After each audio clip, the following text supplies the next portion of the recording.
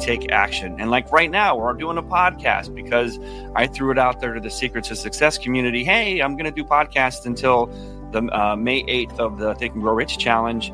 Who wants to do it? And you're one of the very first person that raised your hand. And here we are doing the podcast. And just like, hey, who wants to go play golf with I don't even remember how I put it out there, but you just made it happen. And so that's the reward for you for making it happen. And action takers are money makers, and they get whatever they want.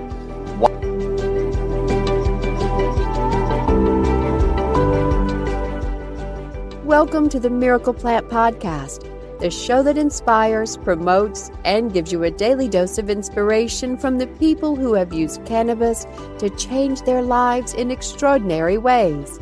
Here's your host, Justin Benton.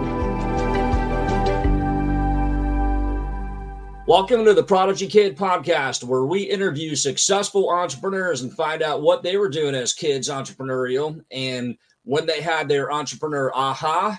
And now if they have kids, what are they doing their kids to teach them about life, success, and making money? So today we've got Justin Benton on the line. He's with us, and I appreciate it. Welcome to the show, Justin.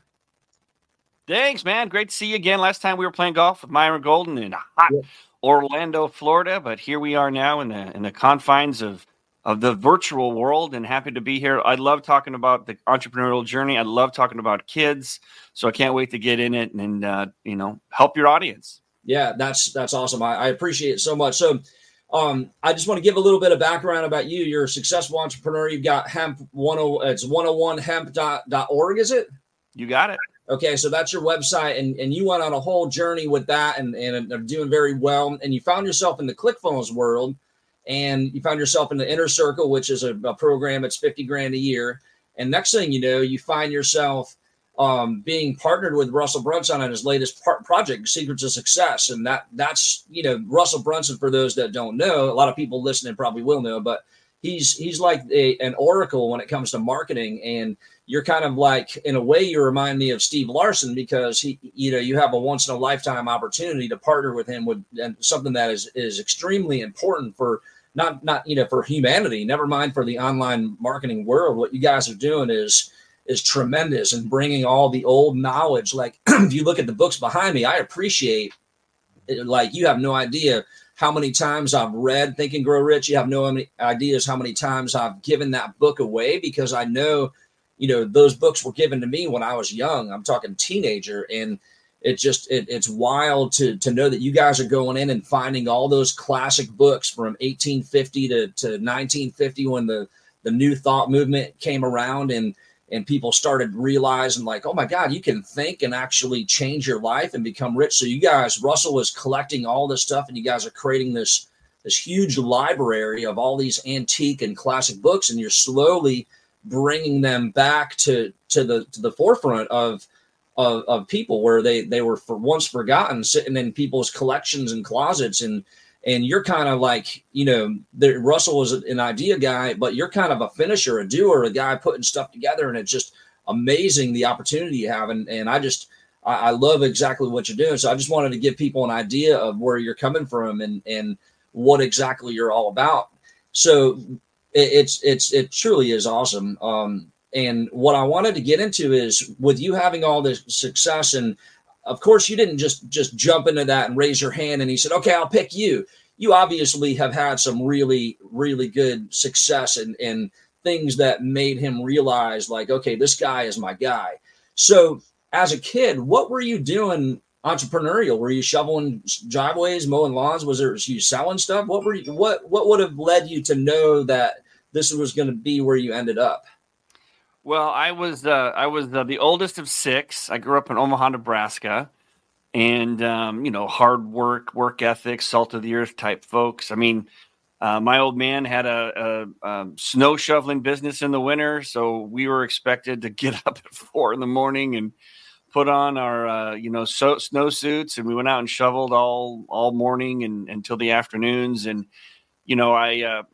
things seemed a little bit different these days, but I mean, we had chores. I mean, I literally thought that my parents had me just so we could keep the house clean and the lawn mowed and the leaves raked up and vacuumed, and we did the dishes and the bathrooms. I mean, it was So, I mean, I don't know. I mean, that's just the reality that I grew up in. And obviously looking back on it, that, that teaches you responsibility and you can take pride in your work.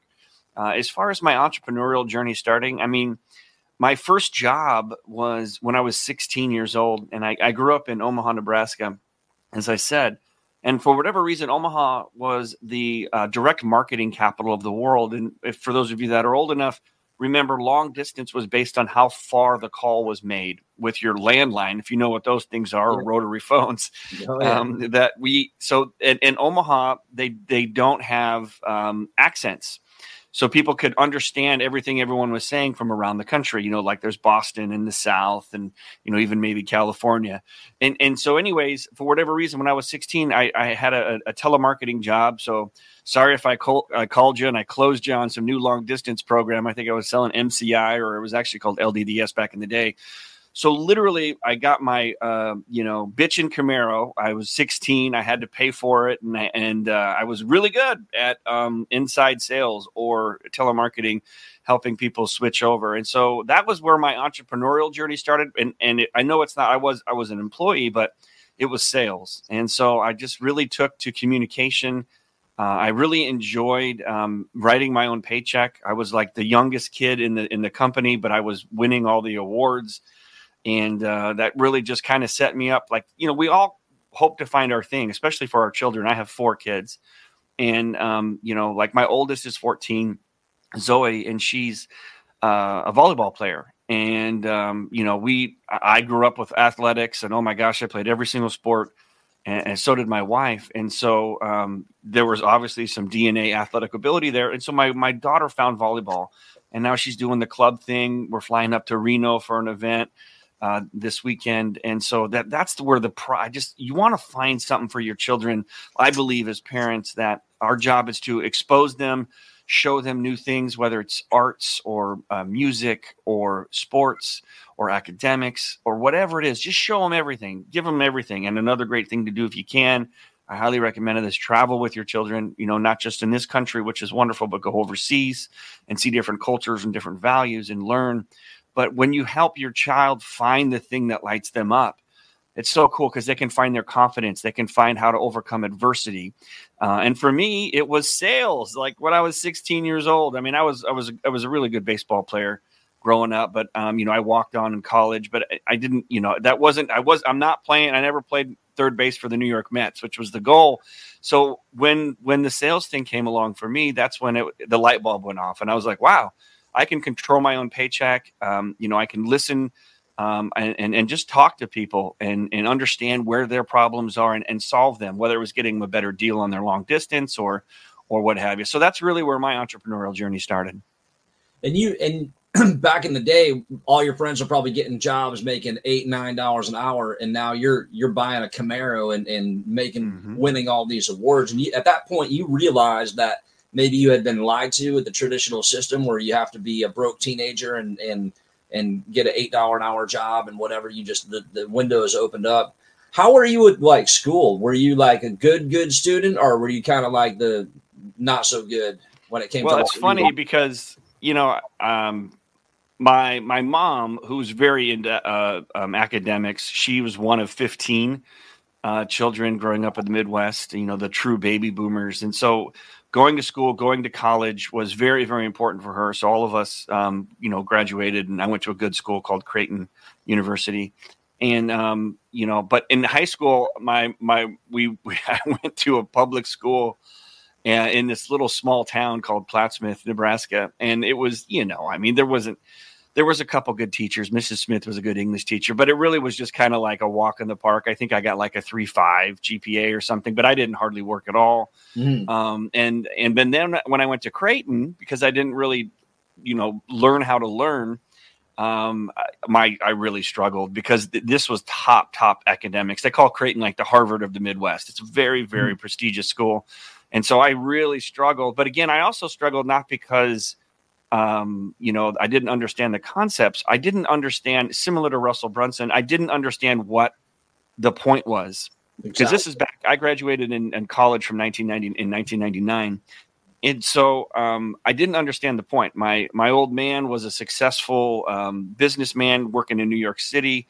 I just wanted to get out into the real world. And back then you were expected to get good grades in high school, graduate from college, and then somebody would give you a good job and take care of you for 20 or 30 years. You'd retire with a pension, and that's how you did it. Well, that system's broke. It was broke back then, but I still went through the motions because that's what we were taught. That's what our parents were taught.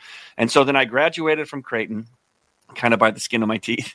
And but I also did a semester abroad in Dominican Republic. So check that out if you get a chance, kids and parents. Let your children go for a semester abroad somewhere. And so anyways, I go out and I move out to Charlotte, North Carolina, and I'm going to get my first real job with my $50,000, $60,000 education or whatever it was. And I find a job and I get a job. I interview. I get a job that this was 1999. So there was the Y2K movement, right? So I get a job in MIS, which is Management Information Systems, which is computer sciences, which is like me programming. And like, this is the last thing I should ever be doing. But I got the job and I, smoothed my way in there. I'm making $50,000 a year. I go in for a yearly update and they give me like a 4% raise, which is basically like what inflation was. And so then at that moment, I knew corporate America was not for me. And that's where the lie came in. I was like, okay, I was in sales. I controlled my paycheck. This is not for me. So I actually moved back to Omaha, Nebraska, and I took over the family business of real estate, some commercial and some residential. And so that's when my entrepreneurial journey really began. And so after that, I got back into direct marketing, believe it or not, and started a company. And I was at first I was kind of in charge of sales, and I built out a big sales team. Again, similar to Russell, we would go to Success Magazine, watch Zig Ziglar, and I would take the guys out. Jeffrey Gittermore is a friend of mine now. We would the Little Red Book of Sales, and we would take him take them to that. And so that's when I really start to kick it up. But here's the one good thing that I learned from going to corporate America. The best thing that I learned, other than I didn't want to be there, is the 3 days before you started, and it was a good company. It was called DST Interactive, and they were responsible for all the software for DirecTV. And so before you started, you had to take a 3-day off campus. You're not even started yet. I mean, you're hired, but you're not going into the office. A 3-day seminar on what is it? 7 Habits of Highly Effective People by Stephen Covey. And so that was the first book that I studied deep for 3 days, and it blew my mind. Like how to worry about, focus on things you can control and expand your circle of influence, begin with the end in mind, different quadrants of the 4 quadrants and it was the first time, and I had gone to a really good college. And my mom was a, smart, great mom and school psychologist. My dad was a successful businessman in New York City. No one taught me that I could control my mind and have those kinds of mindset so power. That was your gateway book into a different world. Personal development. Mm-hmm. What do you think when it comes to because you went the traditional route, of course, and you were one of those ones that should not have gone the traditional route. Now, what do you think the school system would be like if like People Skills 101 was actually like one of the curriculum classes right up there with finance and maybe entrepreneurship? How do you think what do you think that would do for the country? Well, I mean, I think at this point, our school system, I believe it was started by Rockefeller, it's basically it's training human beings to be workers. And the bell rings, you sit down, you shut up, you don't talk to your neighbor. You don't collaborate. It's not set up for the world that we live in. I think they say the average person goes through 7 career changes now, and only like 20% of the people are using their college degrees. I'm not a big advocate of traditional school. Now, I do have my kids. My oldest is in 8th grade, and they go down from there. They are in a nice private little Catholic school here in Ventura, California. I like the values they teach. I like the principal. It's small. It's good for them. And there are really what you're trying to do is learn how to learn. But where are we teaching our kids these soft skills, these people skills, these entrepreneurial skills? All of my children know that there's no pressure to go to college whatsoever. Now, if you want to go to college, great. And, I want them to earn it and have some type of scholarship or have some, meat in the game, and whether that is academic or, if you're going to be a doctor, great. Go to school. If you're going to be a lawyer, great. accountant, something where you actually get a license or there's something that's tangible from going. If you're just going to get a marketing degree or a business degree or just to get a degree, it's pointless. I forget who it was. I think it's Google. I just read the other day. They're not even looking at where you went to college. They're not even asking for it on the resume. And I know Russell's the same way. Russell doesn't even look at a resume. He looks at your personality profile test and sees if your personality profile test looks the way for the particular job that you're hiring for. So right now it's on us as parents, podcasts like yours, which are great, to teach our children to this. And that's what I know we're going to get into the Think and Grow Rich Challenge, which is coming up. That's what this is all about, is getting this information into the hands of the next generation. Yeah, to know that, like, don't judge the fish on how I can climb a tree. Like, if you're a fish, you need to learn how to swim better. And don't worry about climbing the tree because we get the monkey for that. Like, one thing I want to make an observation, and this is and I appreciate this totally. Like, so we did play golf and we hung out for a while, but the impression I got from you is you're the type, like, I felt better being around you. Like you didn't really know too much about my background or who I was, but I was a VIP to you. Like, I was a CEO of a $100 million company. And your ability to move around, like some people like Russell and others, they're kind of not really wanting to talk or whatever, but it seems like you have this way of working and dealing with people. Now, is that something that kind of comes naturally to you? Because you said it was kind of later in your life you found 7 habits, or is that something that you've really worked on and focused on honing a skill? Is it just because of the sales and knowing the tactics of the training that you went through? Or is it just something you've always, as a young kid, even been like real charismatic and been that kid that had a lot of friends or whatever? Maybe it was because you were maybe were you the middle child and you always had to or the youngest, maybe, where you had to be like on your best behavior with your brothers and sisters to not get beat up. Like, what's the background behind that? I appreciate it too. Yeah, no, and it was fun playing with you, and I genuinely care about people. I know maybe people say that. I mean, I really care about people. I'm very high on ROI. If you take the DISC profile, both again Russell and I are. Now, ROI, most people think of money, but I think of what's more important than money: your time and your energy. You eventually will always figure that out, especially when the time starts to run down. Obviously we were at a great event, Funnel Hacking Live. Myron was there. I like to reward and encourage people to take action. And like right now, we're doing a podcast because I threw it out there to the Secrets of Success community. Hey, I'm going to do podcasts until the May 8th of the Think and Grow Rich Challenge. Who wants to do it? And you're one of the very first person that raised your hand. And here we are doing the podcast. And just like, hey, who wants to go play golf with I don't even remember how I put it out there, but you just made it happen. And so that's the reward for you for making it happen. And action takers are money makers, and they get whatever they want. Why am I that way? I think it's nature versus nurture. I mean, again, if you take the personality profile test, and not just to be plugging everything, but go to understand.me where you can take your personality tests. I'm an extrovert. I'm not a crazy extrovert. I'm like a 65, 70% out of 100 extrovert.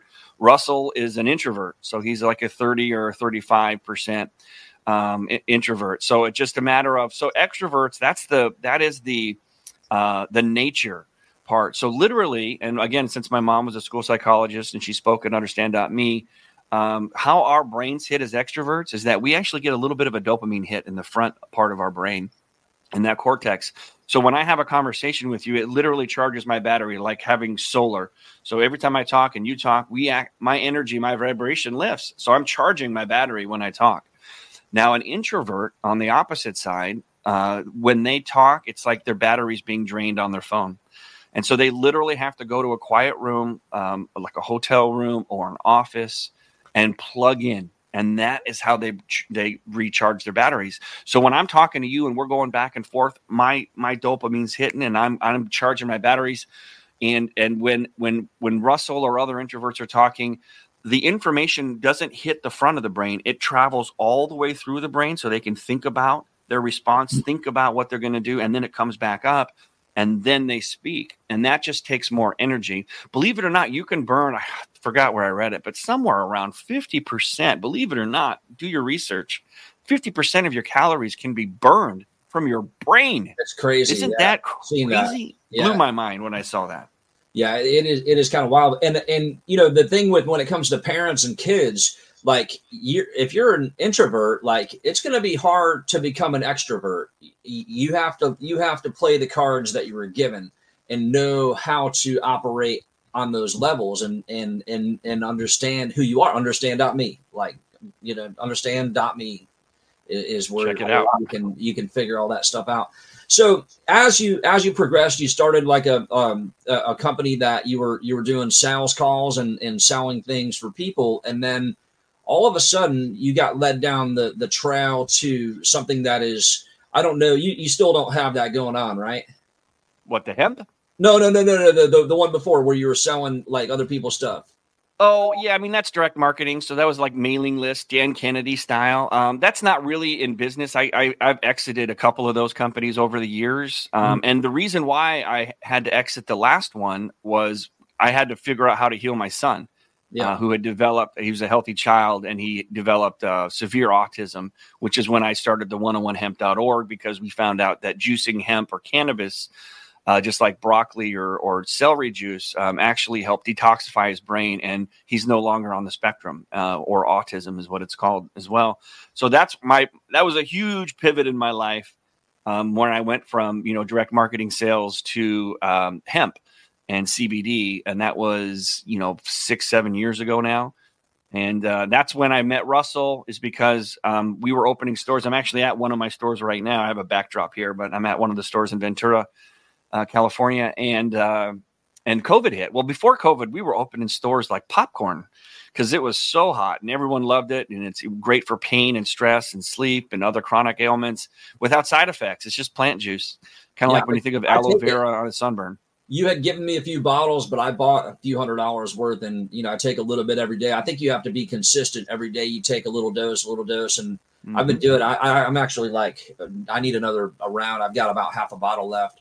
But yeah, I think I'm more the one you had given me. It's not the citrus; it's the other one that more of the pain, but it has such a good flavor. Like, it's amazing. Blackberry cobbler is the most popular flavor. Yeah, it's so ridiculous, and it's pretty cool that you guys will everything is cold pressed, so you're not heating it up and destroying the chemical value in it, and that's correct where the magic comes from. And it's just what you guys are doing is so more intensified. There's a lot of, you see CBD everywhere at the gas station and here and there, but you really don't know what's in it. But you guys are growing your own hemp and stuff, right?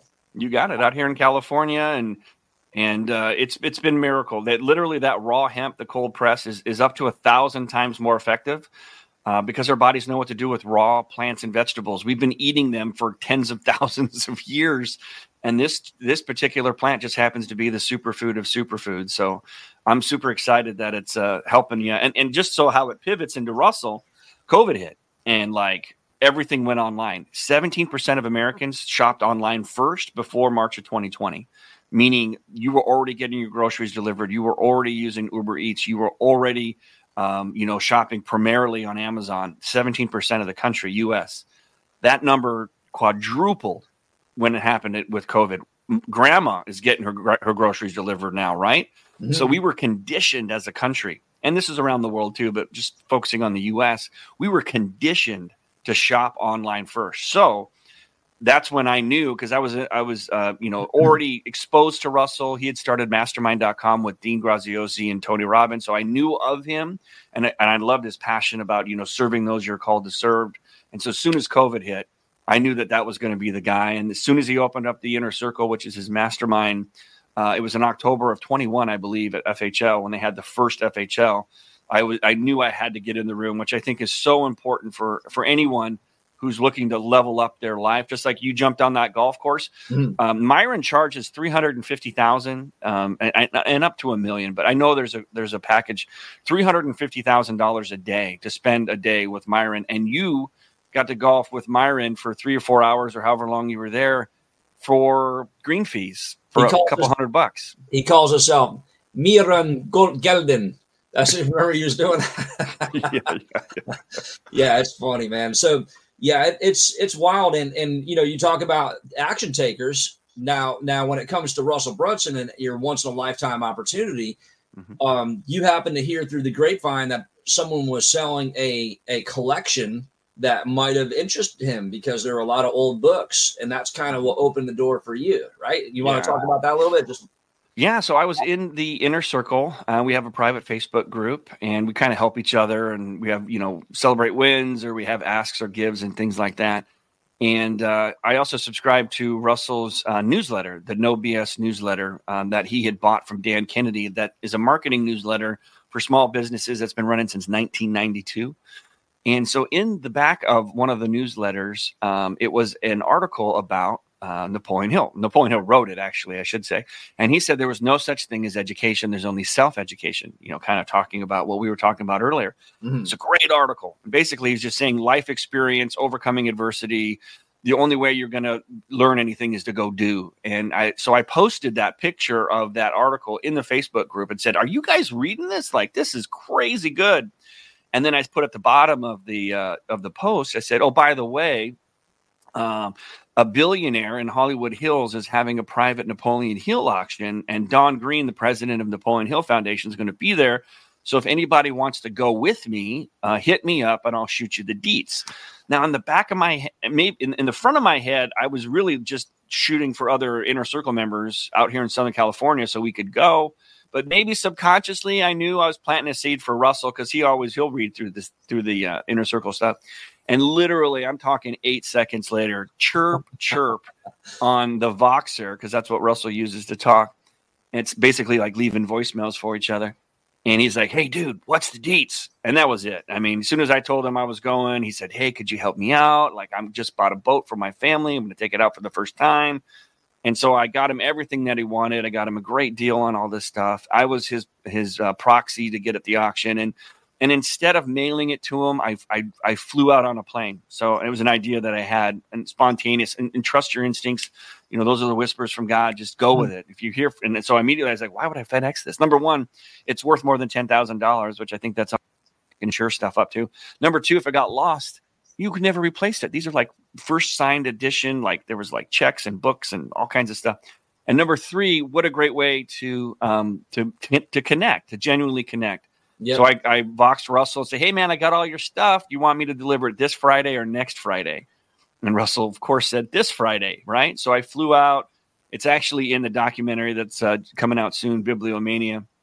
And I flew out and I handcuffed myself to a ClickFunnels suitcase, and the camera was there, and we had all kinds of fun with it. But then after we went through everything, and this was the thing that lit Russell up, I said, hey, man, is there anything else I can do for you? And he said, hey, I'm not connecting with the foundation. Maybe you could help. And that was it. I flew out on a plane to meet Don Green on my dime. It was my idea. I figured out everything that Don wanted. I knew everything that Russell wanted. We did a handshake deal like a good Southern gentleman, had an iced tea, and it was iced. And so that was how we began our relationship. And now we have Secrets of Success, where we're featuring the greatest personal development book, the most sold of all time, Think and Grow Rich. And the rest is history, as they say. Yeah, I love watching from afar, and it's going to be awesome to be part of it. I'm looking forward to it. My passion. I've given dozens of that book away, copies of that book, and you've just been instrumental in my life. I don't know if you know or not, but inside of that book is they call it the self-confidence formula. I don't know if you know what that is, but I read that every day. I know I have the ability to achieve the object of my definite purpose in life. Therefore, I demand of myself persistent, continuous action towards its attainment. I here now promise to render such action. And that's like the number one. And I read that every single day. I mean, it's like, hold on a second. I just got the mantra, baby. The mantra. I don't want to tell you that I have to prove my case, but hold on. Oh, yeah, I believe you, brother. Right here. That's it. Nice. I read that every single day, and it has been crazy for me. But I'm going to ask you one last question, and we'll wrap it up. What is a tip?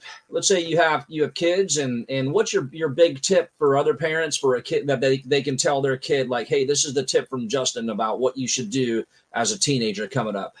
And then we'll wrap up.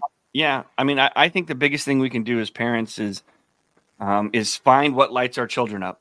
Now, whether it's baseball for me, or which became sales and then entrepreneurship, just continue to expose your children to new things, whether it's martial arts or poetry or music. And I mean, just give them an opportunity to try anything. And then when there's that spark, then you just go all in and you support them. And you never know what that spark could be and what that spark could lead to. Because, at the end of the day, we want our children to be happy, and we want to give them, the greatest. I believe our job is to set our children up for success. So whether it's teaching them these principles that we know that are worked, or whether it's, supporting them in whatever passion that they have.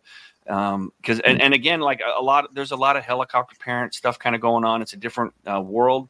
Is just remember, like, when your kids turn 18, they're going to they're going to go off and live on their own and, hopefully go to college and live their life. And you're not going to be there. So if you're like doing things that, makes you feel good, or you're trying to whatever, protect them and things like that, that's not doing them any justice. Like my kids, they always know. I mean, I'm teaching them tough lessons.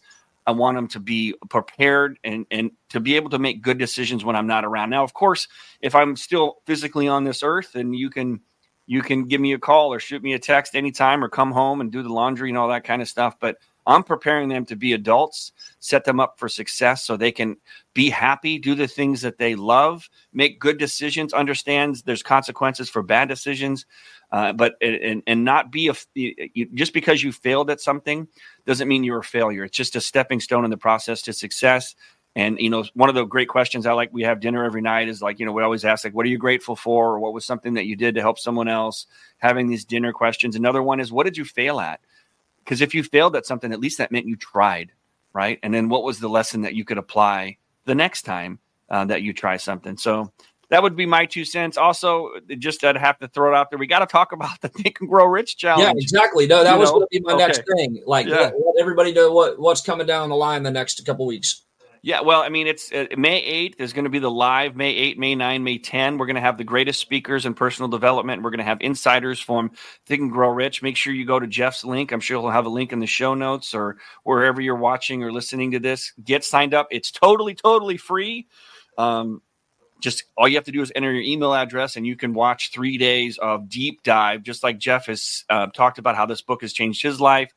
There is like a $47 upgrade where you get 30-day free access to the Secrets of Success membership, which is incredible. We mail you 3 books, 2 unpublished, Napoleon Hill manuscripts, including 1 Think and Grow Rich hardback book that is actually put on by Russell. And you get all the recordings, and you get access to the VIPs and all that kind of stuff for like $47. It's a steal. It could change your life. I know Think and Grow Rich has changed my life. It's changed Jeff's life. It's changed millions of people's lives. Even if you've owned it, even if you think you've read it, if you haven't studied it and applied it, come join us May 8th, May 9th, May 10th. We may even have it on an evergreen. I'm not sure. So if you're listening to this in 2025 or whenever, still go to wherever Jeff's link is there for the Think and Grow Rich Challenge and sign up, because it could change your life. I know one book changed my life, and this could be the book that changes yours and your children's. Absolutely. Well, Justin, thanks for your time today, and look forward to chatting again. See you. All right, brother. Thanks for having me. We'll see you on the golf course soon. All right. Bye.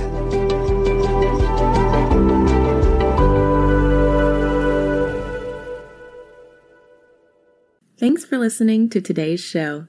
To check out more great cannabis podcasts, go to podconnects.com. Here's a preview of one of our other shows.